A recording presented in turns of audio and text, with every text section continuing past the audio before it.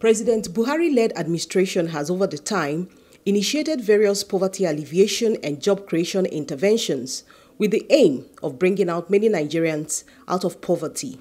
These interventions have been carried out by various ministries, departments and agencies, with many Nigerians yet to access some of them, while some have benefited. On January 5, 2021, the Federal Ministry of Labour and Employment flagged off one of these intervention programs with the Special Public Works Program for the employment of 774,000 Nigerians from the 774 local government areas in Nigeria.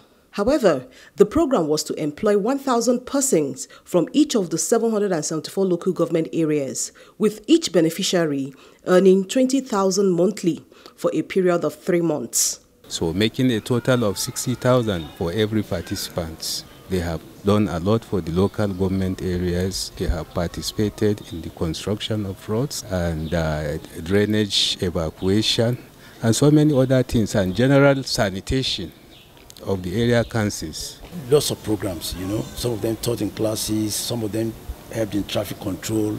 Though this employment intervention attracted much rancor between the National Assembly and the Minister of State for Labour and Employment, Mr. Festus Keyamo, because of its implementation approach.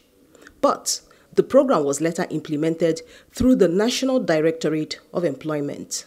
What we're doing exactly now is trying to get an exit route for them, It's a basic business training we're trying to conduct for the participants, all the 774 participants all over the nation. Everybody will have one business idea or the other, but now we're teaching them, you understand, how do you conceptualize a business? How do you, identify a marketable business?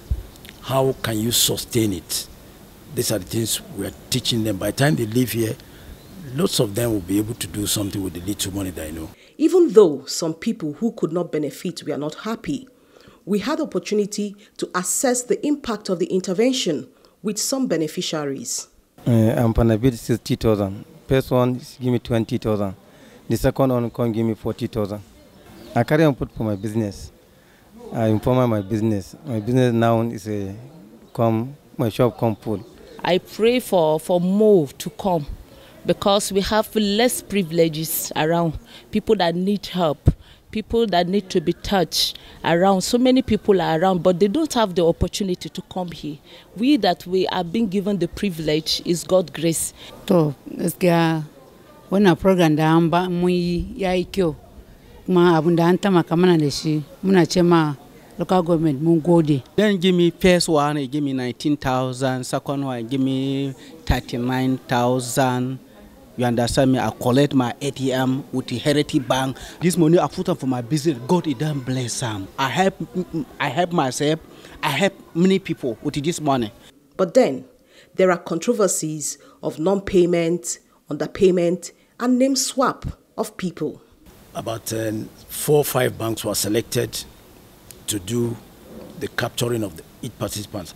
We had some small hitches on these payments because BVN, some of the names, account numbers, incorrect account numbers, all of them. Some of these participants came from the rural areas. But as I talk to you now, about 90% of these people have been paid. Now that the 3 months program is over, what is next for the participants? At the end of this program, a lot of them, will use part of their money to start something. Somebody will start something, sell sugarcane, juice. The idea now is, how do? You are learning some small bookkeeping, how to get in contact with any microfinance, all the business, how to do a feasibility study, little. Some of them will do this. They'll learn these things here and they'll move forward. Some of these people have received their money. Their money is in their account. They have not touched it. So the essence of the program is to give them a basic business knowledge, so that when they go, for those that want to use the money for business, even if it's a table they are putting in front of their houses, it will help them. Well, it is expected that these beneficiaries, who are mostly women, will manage the funds and support others in their communities.